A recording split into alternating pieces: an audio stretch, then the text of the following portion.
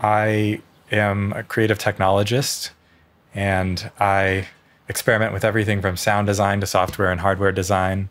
And I work with artists to realize crazy and interesting ideas.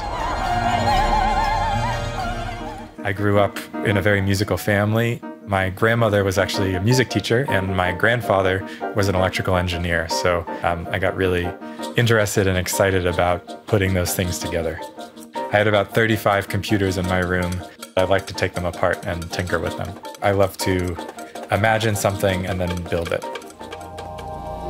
I found one of Jacob's videos at the end of 2014, actually, and just on a whim sent him a message, and then he replied.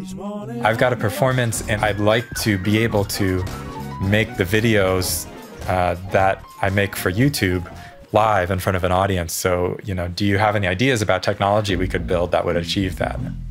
We really approached his project from the perspective of giving him more limbs. If he had 17 arms, he could play 17 instruments.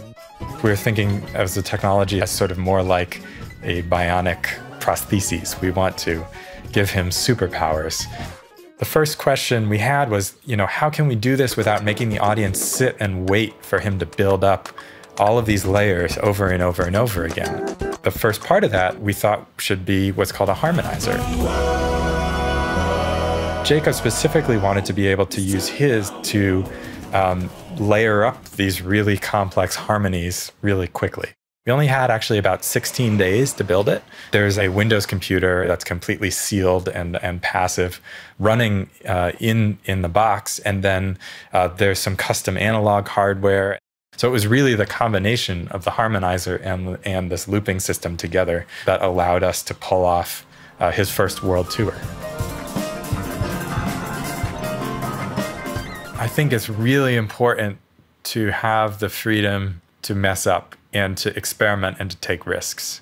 One idea that my advisor, Todd Mackover, pioneered at the MIT Media Lab was this concept where you have a performer expressing themselves through more media than just the instruments. We talk about sort of wielding an entire performance venue, lighting and sound and robotics and set automation and scenics.